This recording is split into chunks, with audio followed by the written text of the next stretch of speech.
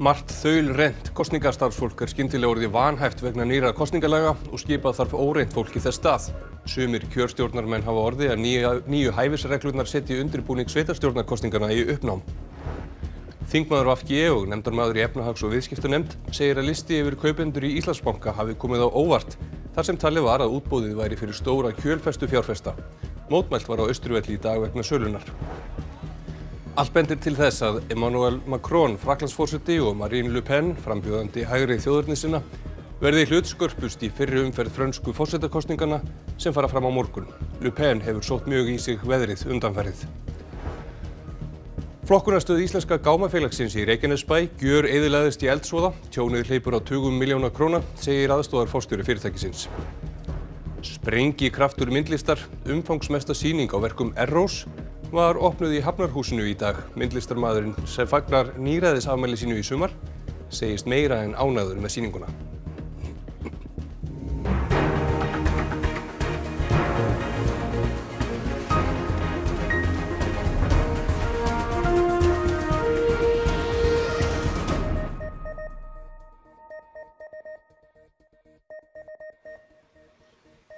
Gott kvöld.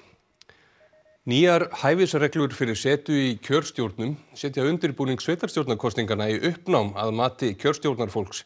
Margt hæft kosningastarfsfólk þurfi nú frá að hverfa. Bara Sjálfstæðisflokkur og Framsóknarflokkur eru í framboði í öllum 10 stærstu sveitarfélögum landsins. Kjörstjórnir allt land eru teknar til við að undirbúa sveitarstjórnarkosningarnar eftir mánuð. Það hins vegar þrautin þyngri vegna þess að nýjar hæfisreglur í kosningalögum útiloka býsna marga frá því að sitja í kjörstjórn. Eins og alltaf hefur verið mega foreldrar kjörstjórnarmanns hvergi vera á lista og ekki börn, systkini eða maki. Nú á það sama við afa og ömmu, systkini foreldra og maka þeirra, frændsystkinn kjörstjórnarmannsins og þeirra maka, líka maka systkina, systkina börn og þeirra maka, sömuleiðis tengdabörn, barnabörn og maka þeirra, foreldra maka og ömmur þeirra og afa, systkini foreldra maka og frændsystkinn maka, systkini maka og börn systkinana, börn maka, maka þeirra, barnabörn makans og maka þeirra, og þetta á líka við fyrrverandi maka. Þetta getur verið stór hópur fólks sem hvergi má leynast neinstaðar á framboðslistum eigi kjörstjórnarmaður ekki að verða vanhæfur. Í Reykjavík eru til dæmis hátt í 500 manns í framboði. Það nokkurn veginn samdóma álit allra kjörstjórnarmanna sem Fréttastofa hefur rætt við að þessar nýju reglur séu til trafala.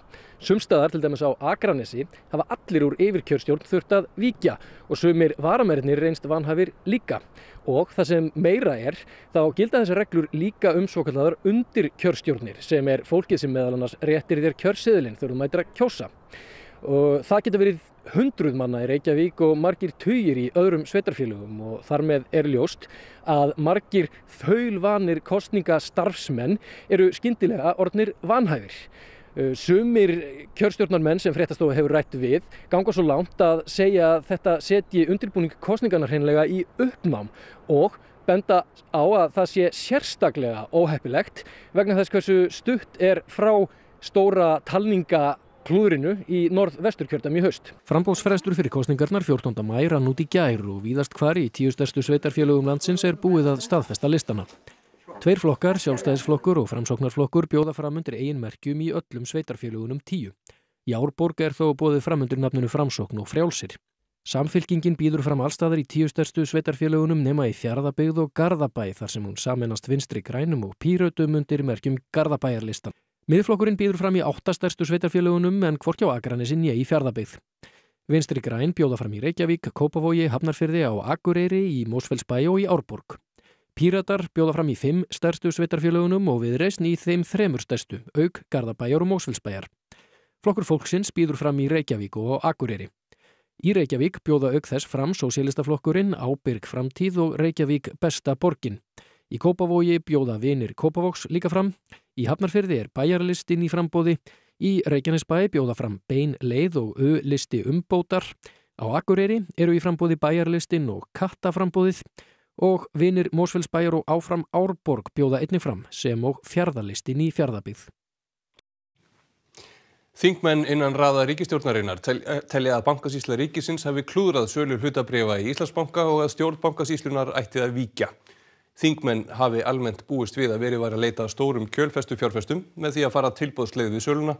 Þar til annað kom á daginn. Framkvæmdin við sölu á hlutabréfum ríkisins í Íslandsbanka í síðasta mánuði hefur verið harðlega gagnrýnd bæði innan þings og utan. Hagfræðingur sem sat í rannsóknarnefnd bankahrunið telur að lög hafi verið brotin og réttast að rifta viðskiptum við minni fjárfesta. 59 fjárfestar keyptu fyrir minna en 30 milljónir króna, 23 fyrir minna en 10 milljónir og sá sem keypti minnst fjárfesti fyrir rétt rúma milljón.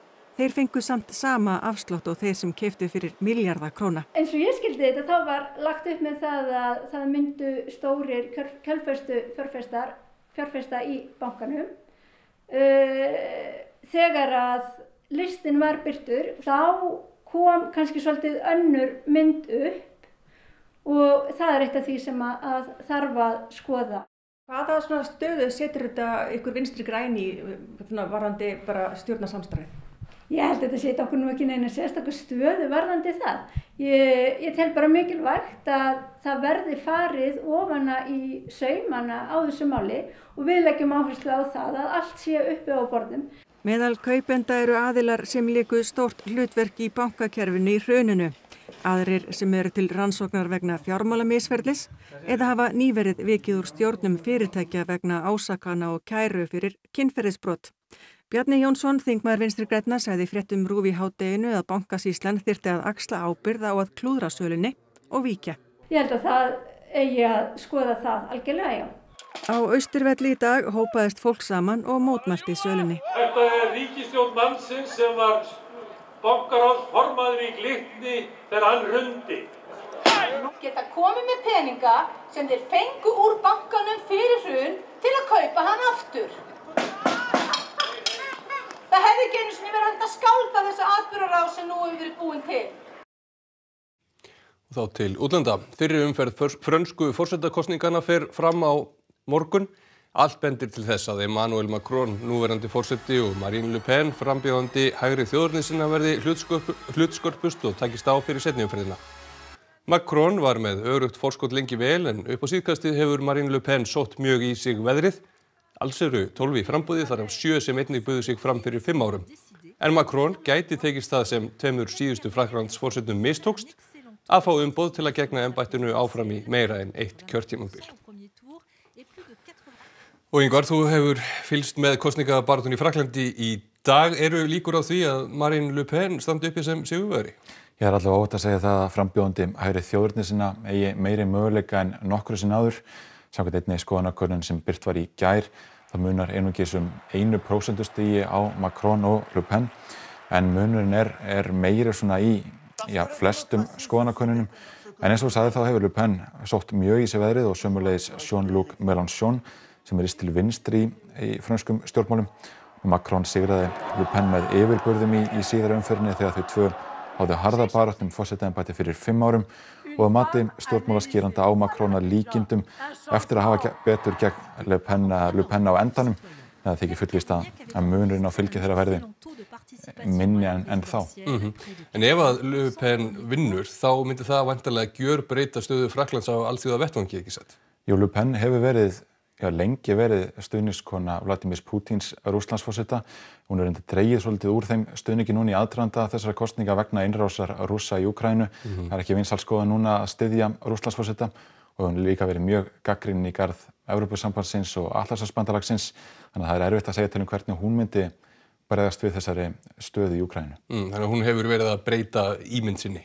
Já, það er alveg óhætt að segja það. Stuðningsfólk hennar talar að hún sé gjörbreytt frá því sem var fyrir 5 árum. Hún sé svona meiri í takt við daglegt líf í Frakklandi og í stað þess að beina sjónum sínum svona mikið að innflytjendamálum, þá beinir hún sjónum sínum að efnahagsmálum. Það er það sem er Frökkum efst í huga fyrir þessar kosningar, mikil verðbólga og hár framfærslukostnaður. Hún hefur meðal annars lagt það til að ungt fólk undir 30 þurfi ekki að borga tekjuskatt. Á sama tíma hefur Macron verið gagnrýndur fyrir það að ráðast ekki nægilega miklar félagslegar umbætur fyrir efnaminna fólk.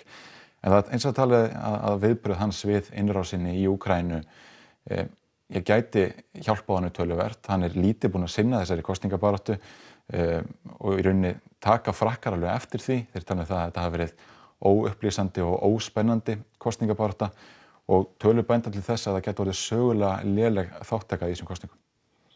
Écoutez, moi j'ai pas vraiment suivi les débats. J'ai commencé un nouveau travail il y a 2 semaines et j'ai l'impression que effectivement la campagne est passée un petit peu inaperçue pour moi. La présidentielle, ça se discute?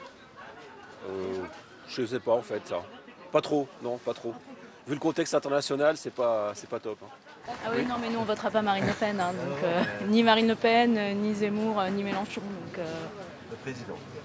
Oui, a priori, a priori, non, on va voter pour Macron. Ouais. Il y a au moins 3 ou 5 crises à compter. Il y avait le Covid, il y a la guerre, il y a plein de...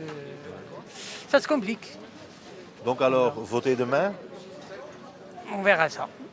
On verra ça. Si, je vote.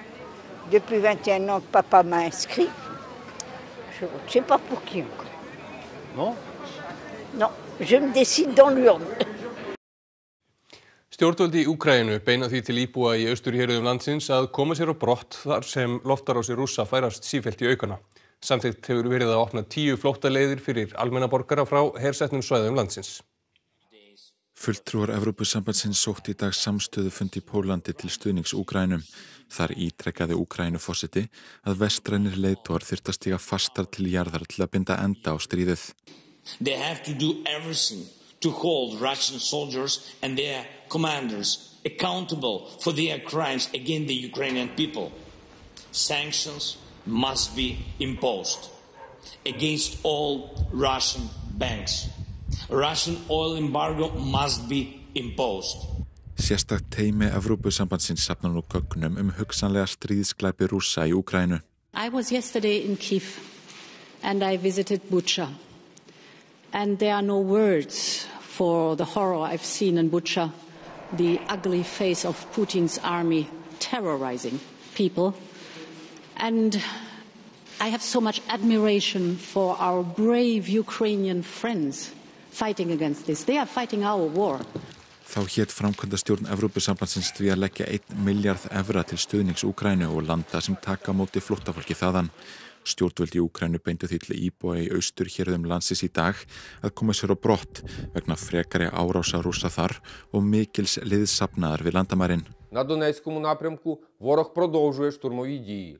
Основні зусилля зосереджує на взятті під контроль населених пунктів Рубіжне, Нижнє, Попасна і Новобахмутівка та встановленні повного контролю над містом Маріуполь. Aðstoðar forsætisráðherra Úkraínu greindi frá því í morgun að samþykkt hefði verið að opna 10 flóttaleiðir fyrir almenna borgara frá hersetnum svæðum landsins, þar á meðal hafnarborginni Mariupol. Varnarmálaráðuneyti Rússlands birti þetta myndskeið í kjölfarið sem á að staðfesta það, en rúmlega 10 milljón manns hafa þurft að flýja heimili sín eftir að innrás Rússa hófst. Á sama tíma í dag héldu Bandaríkja og Póllandsher heræfingu við vestanverð landamæri Úkraínu.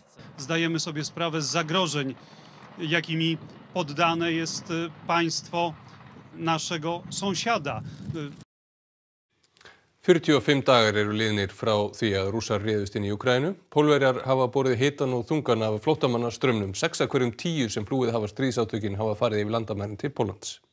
Fólk hér í Póllandi virðist nokkuð ánægt með hvernig Pólverjar hafa tekið á flóttamannavandamálunum þegar að fólk streymir í stríðum straumi frá Úkraínu. Og það annað líka sem athyglisvert að fólki hérna hræðist ekki Putin, hann mun ekki gera árás á Pólland, segja flestir. Maybe in the future, but I don't think now. I mean, I'm not very happy about it, of course. There is some sort of fear, but I don't think... I'm not scared now, no. No, I am not afraid, and I'm pretty sure that Polish government are also not afraid about Putin, even if Putin wants make attacked atomic bomb. They thinking that he would like to put atomic bomb to Ukraine. They're scared, the war is nearly Poland, it's in the east side, so I think it's too nearly for us, to not be scared. But are you scared? Yes, I'm scared. So nowadays I'm not afraid of that. I'm afraid much more about the possible casualties of that war. Nowadays I'm not thinking in a category that my country would be invaded. Nowadays I'm not afraid of my family and Poland. Nowadays I'm afraid just basically only about Ukrainians. We will kill all Russians whom Ukrainians will not manage to kill. So you don't think he will attack Poland? I think that if he will try, no Russians will left. 2 milljóna króna tjón varð þegar flokkunarstöð Íslenska gámafélagsins í Reykjanesbæ brann til kaldra kola. Tilkynningum eld í flokkunarstöð Íslenska gámafélagsins barst brunavörnum Suðurnesja 23 mínútur yfir 11 í morgun. Slökkviliðið var mætt á staðinn nokkrum mínútum síðar og þá var stöðin orðin alelda.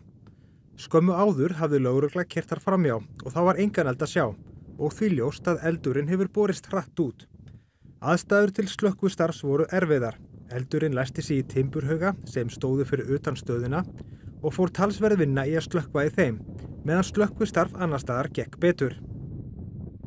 Það eru bara mjög erfiðar aðstæður, vatnsöflun erfið, það vantar meira vatn. Þarna inni mikið af efni sem við verðum að flokka og vinna, mikið gríðarlegur eldmatur. Utan við húsið eru gámar eða opni gámar með gaskútum, svona litlum kútum eins og í hérna svona kósagaskútum, mikið magn, þannig að þetta var að springa. Engin slys urðu á fólki en fjárhagslegt tjón umtalsvert að því Ólafur Tordersen, aðstoðarforstjóri Íslenska gámafélagsins, segir í samtali við Fréttastofu. Hann talar altjón metið á 10 milljóna, enda byggingin gjörónýt sem og 2 gröfur sem voru í og við stöðina. Eldsupptök eru ókunn en enginn var að störfum í flokkunarstöðinni þegar eldurinn kom upp. Sprengikraftur myndlistar, yfirlitssýning sem spannar 70 ára tímabil á ferli listamannsins Errós, var opnuð í Hafnarhúsinu í dag. Listamaðurinn kveðst meira en ánægður með sýninguna. Sprengikraftur myndlistar er umfangsmesta sýning á verkum Errós sem hefur verið sett upp hér á landi. Þar má sjá fleiri en 300 málverk, klippimyndir, myndbönd og fleira frá 70 ára ferli listamannsins. Sýningastjórar eru Gunnar og Daniel Kvaran. Ég er hérna mjög ánægður, meira en ánægður með sýninguna. Hún er svo vel sett upp, val á litum veggja og svona sagamyndana. Þetta er mjög alveg stórkostlega vel gert. Það er mikið af myndum sem ég hef búin að gleyma hvað það voru, sko. Svo þetta er mjög gaman fyrir mig að upplifa þetta. Erró á viðburðaríkan feril að baki og er einn fárra íslenskra myndlistamanna sem hefur náð fótfestu í heimi alþjóðlegrar myndlistar. Hann hefur verið afkastamikill í gegnum árin. Ég held að ég komin upp í svona 16.000 málverk og yfir 30.000 klippimyndir. Erró ólst upp á Kirkjubæjarklaustri og stundaði síðar nám í Reykjavík. Hann býr nú í Frakklandi en þykir gott að koma heim. Svo gott alltaf besta er.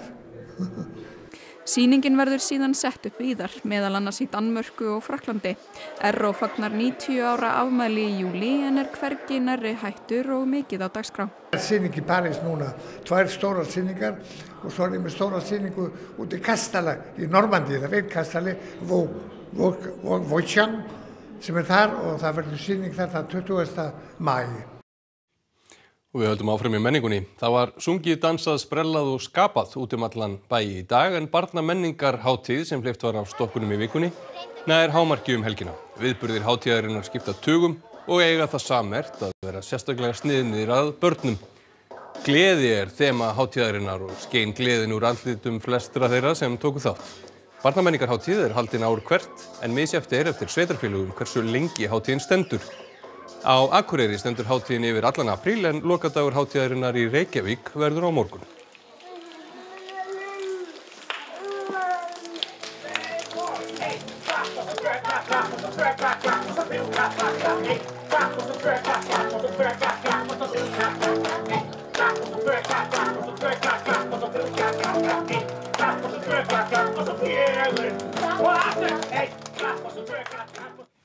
Og þá ætlum við að líta til veðurs.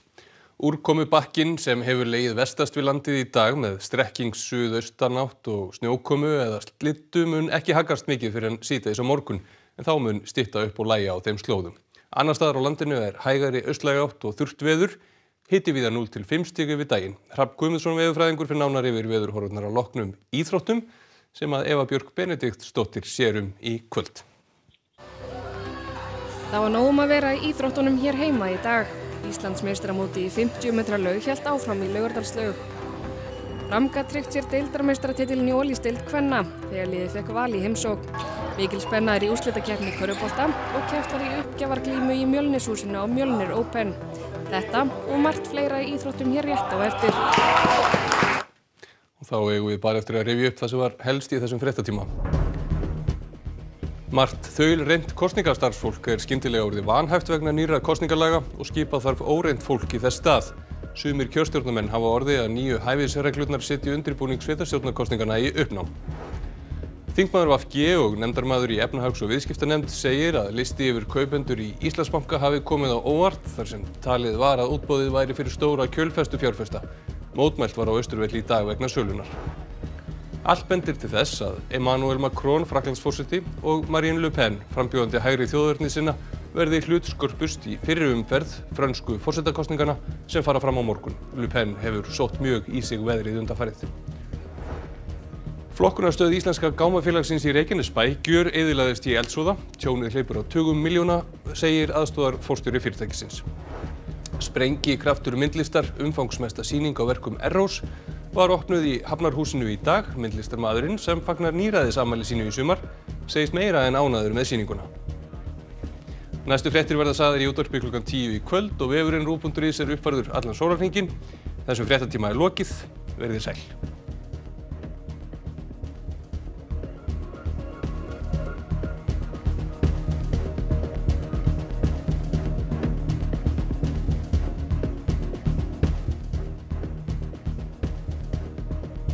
Á RÚV í kvöld.